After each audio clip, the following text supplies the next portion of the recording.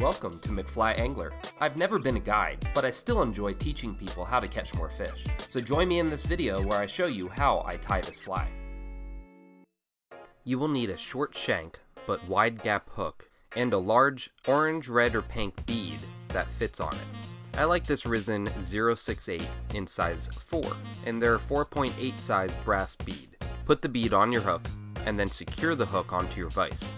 Now the bead will do a few things. One is give the fly a little weight, and the other is to help to flay the materials out to give a hollow center. It also looks really good, almost like a gill. For thread, I'm using Vivus 140 power thread in white. Start your thread right behind the bead and trim off the waist. Now grab a few strands of pearl flash blue and cut them in half. You should end up with about 8 to 16 total strands or so, and wetting them helps keep them together. Tie in the flash right behind the bead and at the center of the clump. Then fold over the forward-facing flash and tie it in rearward as well, and then build a bit of a thread base to rest the bead on. Once the bead has some thread to secure it, then do a whip finish and clip off the excess thread. Wet your fingers and stroke the flash strands rearward to help keep them together. Now add a bit of gel super glue and push the bead back up onto the thread dam. Then start your thread again in front of the bead. Now we need some unique hair, which is a clear type fiber. Clip off a small amount of the white and then cut the strands in half and in half again. It's also very important to clean up the tips and cut them square. Place this material on top of the hook and make a few tight wraps to hold it in place.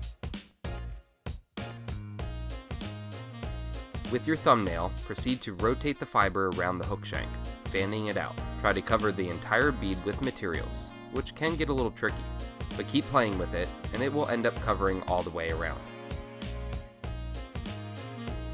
Once covered, make a few tight wraps to ensure no fibers pull loose. Now clip the same quantity of whatever top color unique hair you're using. In this case I'm using olive. Cut this in half, but not in fourths like last time. Make sure the tip is square and then tie it in on top of your fly with a few tight wraps.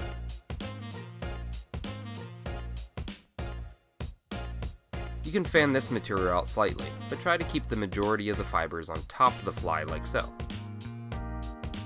Once you're happy with the material placement, then make a few tight wraps to clean up the head and hold the materials on tightly. Now pull out some ice dub and pull apart your fingers a few times to align the fibers. Cut the stubbing into thirds and then separate them like so. Wrap this clump of dubbing around the head of the fly and make a few loose wraps to hold it in place. As you can see, I am now bringing the thread up slightly to just shy of the hook eye. Then stroke all the fibers rearward and make a few tight wraps in front of them. Now you can whip finish your fly. I like to comb out this fly with a stiff toothbrush, and then trim off some of the really frizzy fibers. Now we need some eyes, and I like these self-adhesive flat eyes. Make sure you have the right size that will not cover the hook eye and also not cover the orange bead. Place the eyes on evenly on both sides of the fly and use your nail to press them in tightly. Now we need two types of UV resin, Solarez Thin Hard and Solarez Flex. First, let's place a drop of Thin Hard in between the eyes on the top and bottom of the fly. I like doing this in steps, a drop on top, then cure it hard, and then a drop on the bottom and cure it hard also. It cures quickly and without any tackiness. Now this creates the head of the fly and secures the eyes on. Now we will use the Flex formula to create the profile of the fly. Squeeze a fair amount around the fly, just behind the eyes, and then use a bodkin to brush it back onto the fibers. Pull up the fibers slightly and then cure the resin into place. Now this resin stays flexible, but it still cures without any tack. If you have any long fibers hanging down close to the hook point, then trim them off slightly so it doesn't impede your hook set. Then I like to add one more coat of the Flex formula to give the head a more professional and neat look. Also, covering the eyes with this Flex formula will really ensure that they stay on. Just make sure to keep the fly rotating before you cure it so it will cure evenly.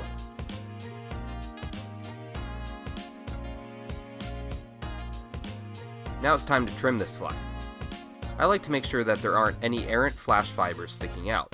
and then I like to shape the other fibers into a more baitfish profile. This can take some time, but don't over trim this. Little cuts at a time, because you can always trim more off, but you can't put more back on.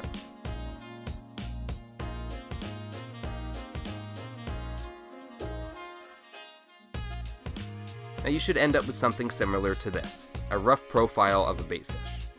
And when wet, it looks really good.